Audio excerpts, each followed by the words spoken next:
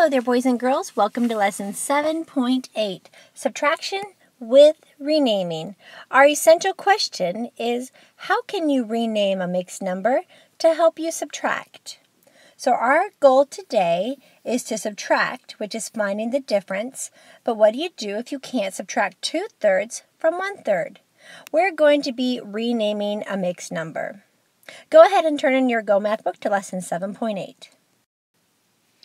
All right, boys and girls, so we're going to start with question 2. And with question 2, it says, if you have 6 wholes and you want to subtract 3 2/5, what would be the difference?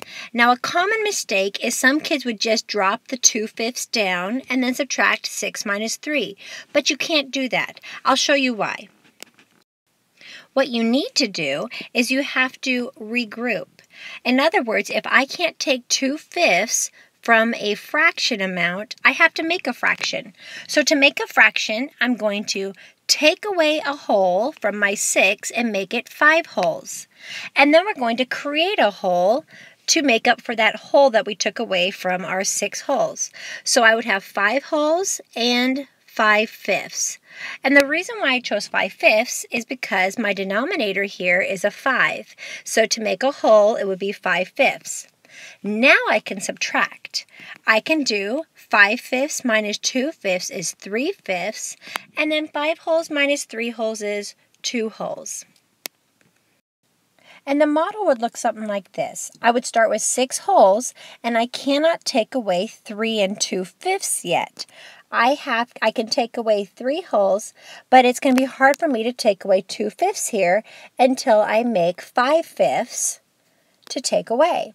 So I'm going to take this whole right here and just make it 5/5. There's my whole. Now I can take away 2/5 from there. 1/5, 2/5. And now you can see that my answer would be, what's left over? 2 wholes and 3/5. So we're going to skip question 3 and look at question 4. We're focusing on the even numbers today on the video. All right, so for question number 4, as you can see, I want to subtract 9 3/8 minus 8 7/8. So I want to start with step 1 is to subtract my fractional amount. I cannot subtract 7/8 from 3/8. So I'm going to have to regroup. So that way I can take 7/8 from 3/8. So the way I do it is I look at my whole amount right here. I have a whole to take away. So I'm going to take away a whole from my 9 wholes and make it 8 wholes. And because I took away a whole, I can make a whole.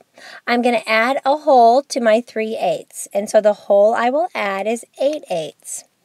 So now 8/8 plus 3/8 is 11/8. So now this is really just 11/8. I'm just going to put 11/8 right up top there. So now I can subtract 11/8 minus 7/8 would have to be 4/8.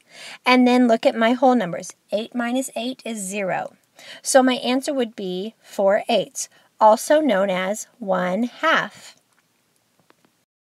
So let's take a look at question number 6. On question number 6, I have 8 1/6 minus 3 5/6. We want to start off with step 1, which is subtract our fractional amount.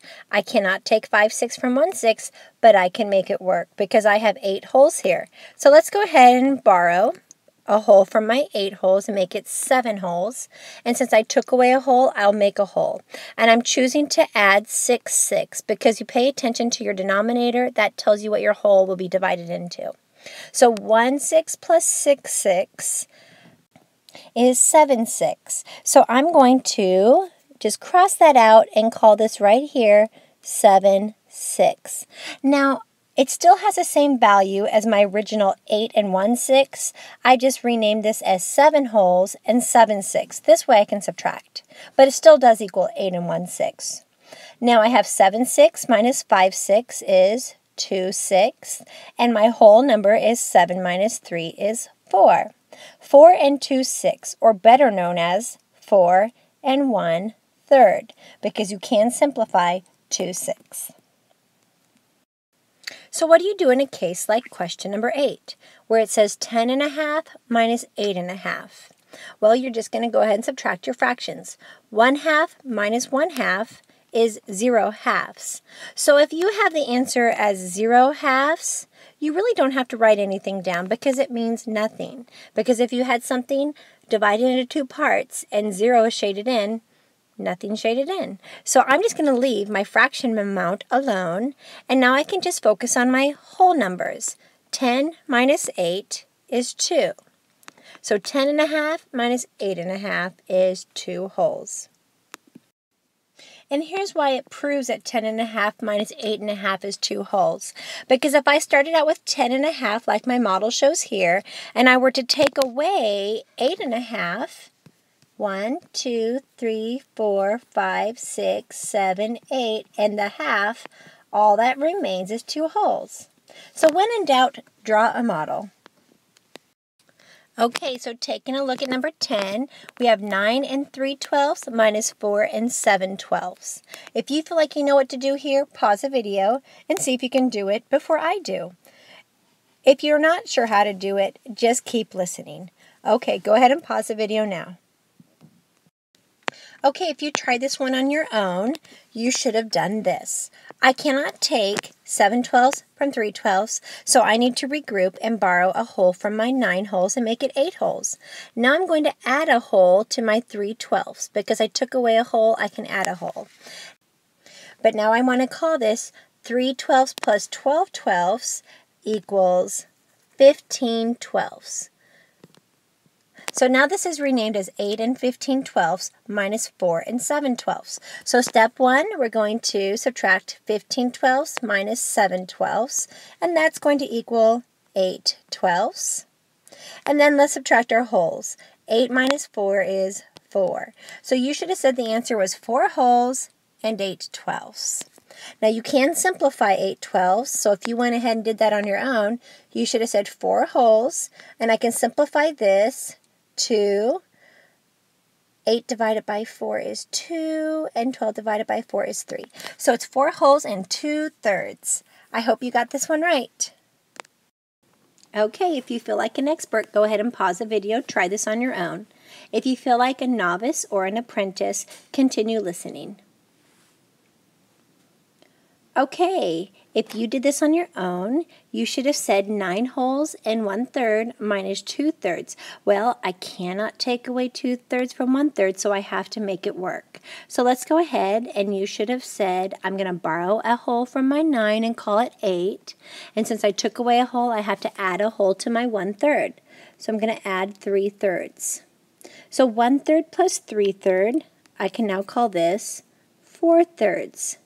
Now I can take away 8 and 4/3 minus 2/3. So 4/3 minus 2/3 is 2/3, and I have 8 wholes. So your answer should have been 8 and 2/3. And I know it's already simplified because 2 and 3 are consecutive numbers. Okay, pause the video and try number 14 on your own, and then when you're ready, you can press play.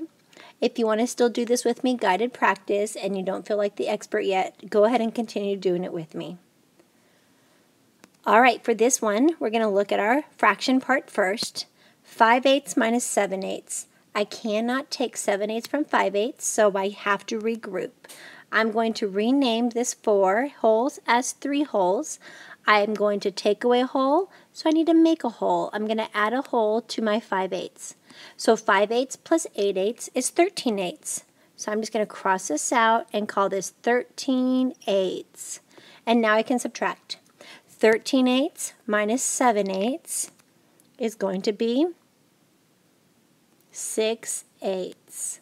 And then 3 wholes minus 1 whole is 2 wholes. So your answer should be 2 wholes and 6/8.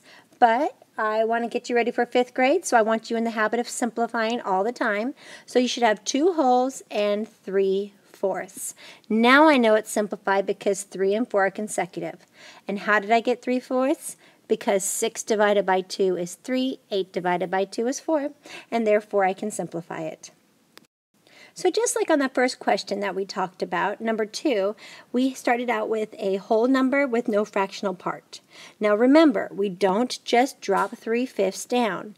That will not work. Your job is to create a fraction to subtract from. So go ahead, pause the video, try this one on your own. Okay, if you did this correctly, you should have said, I need to take away a whole from 7 and make it 6 wholes, and I'm going to create a whole and call it 5/5. 5/5 minus 3/5 is 2/5. 6 wholes minus 1 whole is 5 wholes. It is already simplified because 2 and 5 only have the common factor of 1.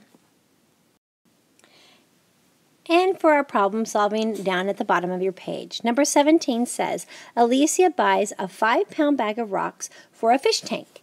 She uses 1 1/8 pounds for a small fish bowl. How much is left? Okay, you know that uses means she's taking it away from her original, and how much is left tells me, yeah, my operation needs to be subtraction. So you're going to start off with 5 whole pound bag. She's going to use 1 whole and 1/8. So what is left? Go ahead, pause the video, work this out, and then we'll check it together. Okay, for this one, I hope you did not do 5 minus 1 is 4 and drop down your 1/8, because that would not be following the rules. What you need to do is say, I have to subtract 1/8 from a fraction amount, but there's none there, so you should have said, I will make a fraction.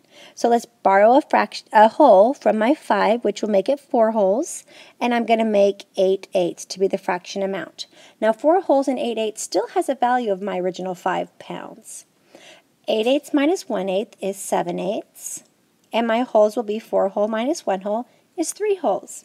I know it's simplified because 7 and 8 are consecutive.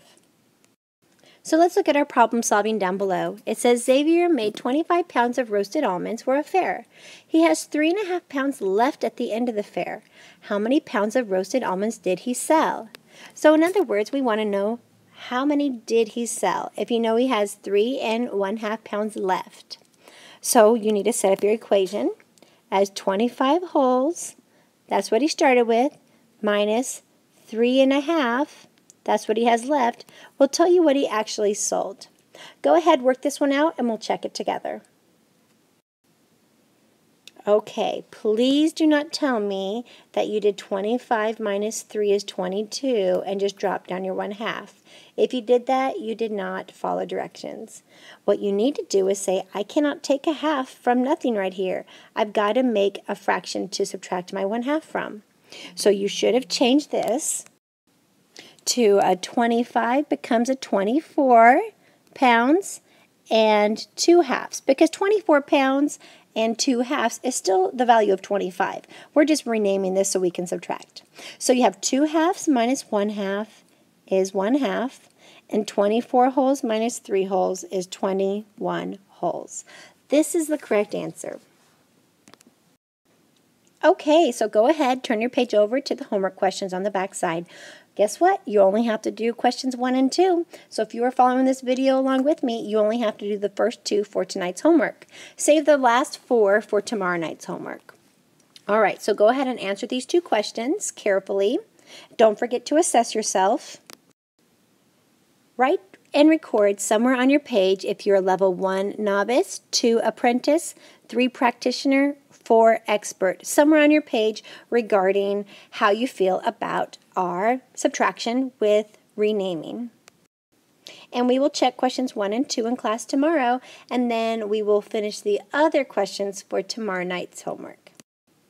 Have a super awesome night, and I'll see you bright and early tomorrow. Have a great night.